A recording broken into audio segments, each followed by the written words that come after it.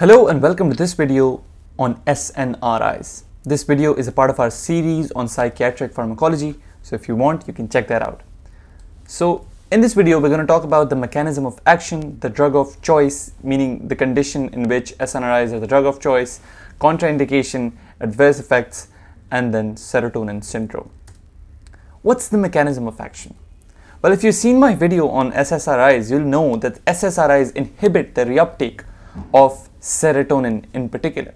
Well, SNRIs has S as well as N, meaning it inhibits the reuptake of both serotonin and norepinephrine, pardon me.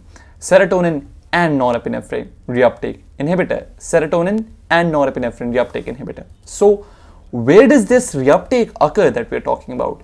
It occurs in the synaptic cleft. What is a synaptic cleft? Synaptic cleft is the area between the axon of one neuron and the dendrite of another. This space that you see in between, that is the synaptic cleft. This is the norepinephrine reuptake transporter. This NET is norepinephrine transporter, right? And this controls, this arrow here indicates that this is the reuptake of norepinephrine. This is the axon of one, and this is the dendrite of another. This is the 5-HT3, meaning serotonin reuptake transporter. You inhibit both of these in SNRIs.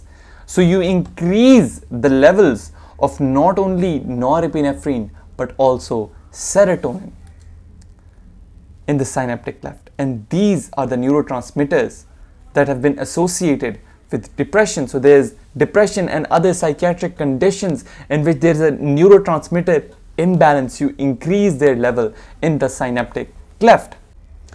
Now let us talk about the clinical use, meaning the conditions in which these drugs are indicated. Basically, major depressive disorder, this is the second line drug. It's a second line drug in that. It's also indicated for generalized anxiety disorder, neuropathic pain, fibromyalgia. And then venlafaxine only is indicated for social anxiety disorders, OCD, PTSD. OCD is obsessive compulsive disorder, PTSD is post-traumatic stress disorder, and then panic disorder. Duloxetine, I need you to remember duloxetine in particular is an SNRI, because in my video on SSRIs, I talk about how these drugs have teen in their end, like paroxetine and fluoxetine, yet these are SSRIs. So how are you going to remember this? Is that duloxetine is an SNRI. The rest are SSRIs. And then the rest of the SNRIs, which you will usually have in an exam, is the vaccine mnemonic. Venlafaxine mnemonic, desvenlafaxine mnemonic. That's pretty much it. Now let's talk about the adverse effects of SNRIs. They increase the blood pressure. This is something that you need to know, that blood pressure regulation is important for SNRIs, and blood pressure should be well controlled before prescribing SNRIs. Something else particular to them is insomnia and nightmares, increased cholesterol and triglycerides. How I remember SNRIs and nightmare is nightmare has an N and SNRI has an N. Cholesterol and triglyceride weight gain is something that has been linked to both SSRIs and SNRIs. So it has a side effect profile which is somehow similar to SSRIs, which includes GI distress, nausea, vomiting, sexual dysfunction, and then weight gain. Serotonin syndrome.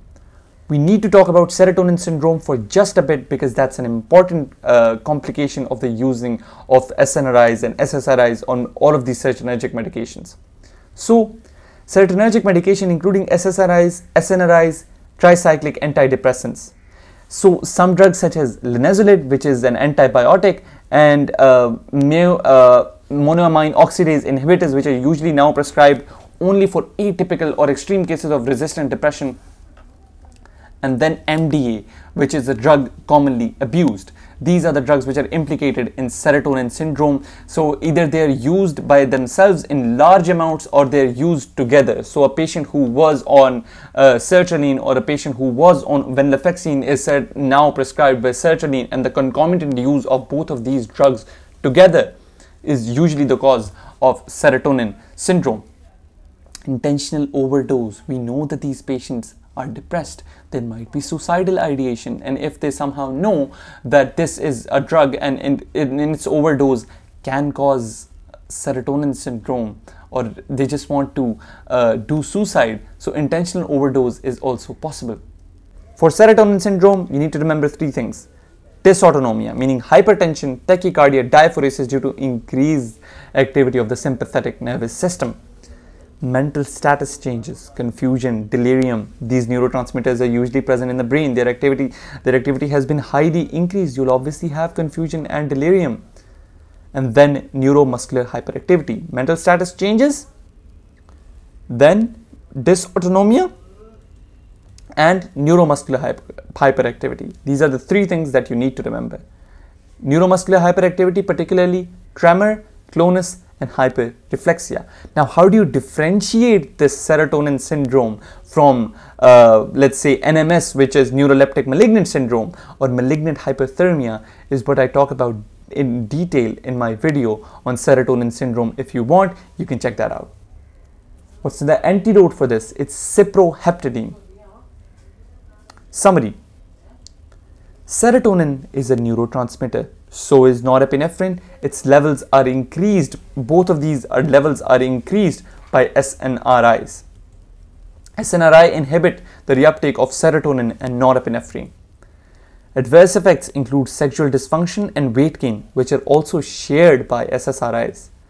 Other side effects include increased BP. You need to take control of your BP before prescribing SNRIs. Others include nightmare and insomnia. Lastly, serotonin syndrome is something that you need to be careful of. That's pretty much it. Thank you so much for watching this video. If you like this video, please go to my channel, subscribe, and watch my playlist on psychiatric pharmacology for other videos. Thank you so much.